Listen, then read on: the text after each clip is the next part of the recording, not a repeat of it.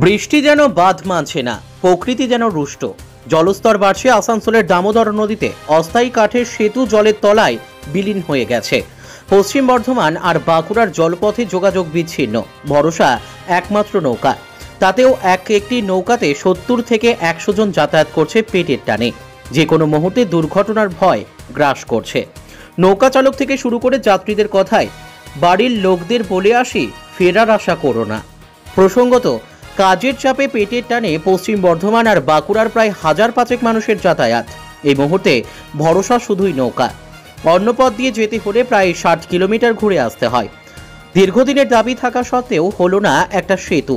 আর প্রবল বৃষ্টির ফলে জলস্তরের বৃদ্ধি যেন বাঁধ সেধেছে গরিব খেটে খাওয়া মানুষের জীবনে। প্রকৃতির মনোভাব যাই হোক না কেন, পেট তো বাধা মানবে না। সামনে দুর্গাপুজো, আর তাই জীবনের ঝুঁকি নিয়ে যাতায়াত মানুষের। শুধু একটাই আশা, কবে মুক্তি দেয় প্রকৃতি, বন্ধ হয় এই বৃষ্টি। পশ্চিম বর্ধমান থেকে কাজল মিত্রের রিপোর্ট, সমাজ হিতৈষী। না গেলে খেতে পারে মন না গেলে নৌকা বন্ধ থাকাতে অবস্থা খারাপ।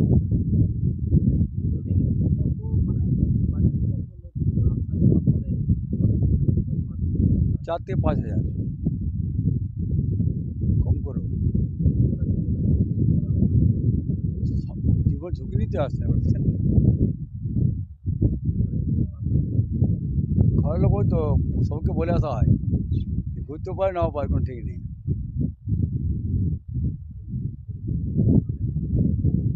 এই রোজগার ধান্দা, তারপর সামনে পরব আসছে, ধরুন একটা চাষবাস তো হয়নি এই বছর। বরাবর এরকম, বরাবর তারা কত পার যাতায়াত করার খুব কষ্ট হয়, বা নৌকাতে খুব রিস্কও থাকে। তো ওর মধ্যে আমাদেরকে যাতায়াত করতে হয়। তাতে যদি ব্রিজ একটা এখানে হয়ে থাকে হয় তো ভালো হয়। তো আপনি তো এই নৌকা চালান, হ্যাঁ, তো এই নৌকার মধ্যে আপনার কতটা ভয় লাগে? যে আপনি তো আমাদের ভয় হতো নেই, ভয় থাকলে আমরা নৌকা চালাতে পারতাম না, কারণ আমাদেরকে পাবলিক পার করতেই হবে। ওই পারের মানুষ এদিকে ডেংতেই হবে, না ডেংলে মানে রোজি রুটির ব্যাপার আছে। তো দিনে আপনাদের কত মানে এই নৌকার মধ্যে লোক যাওয়া আসা করে? মোটামুটি প্রায় 1,500, 2,000, 3,000 এরকম লোক যাতায়াত করে, বেশি তো কম নয়। এই যে মানুষ একটা নৌকার মধ্যে কতজন তাও আপনারা নিয়ে মানে ম্যাক্সিমাম নিয়ে যায়? 40 থেকে 50 একটা নৌকাতে। এই যে মাইথন আর পাঞ্চায়েত যে জল স্তর ছাড়া হয়েছে এতটাই, এখন এতটাই যে এই কিছুদিন আগে বালিও উঠানো হয়েছিল, জায়গা প্রচণ্ড ডিপও রয়েছে। কতটা মানুষ এই নৌকার মধ্যে ভয়ার মধ্যে যাওয়া আসা করছে? ওর মধ্যেও মানুষদেরকে যাতায়াত করতে হয়, ওদের কিছু করার নেই, আমাদেরও কিছু করার নেই।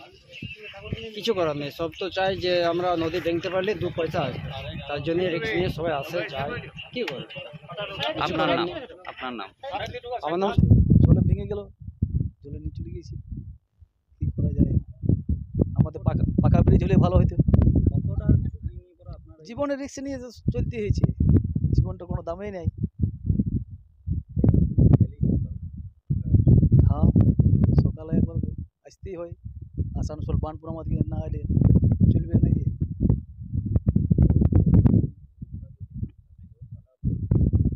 তাহলে অনেক দূর ঘুরে ডিসারগড় হয়ে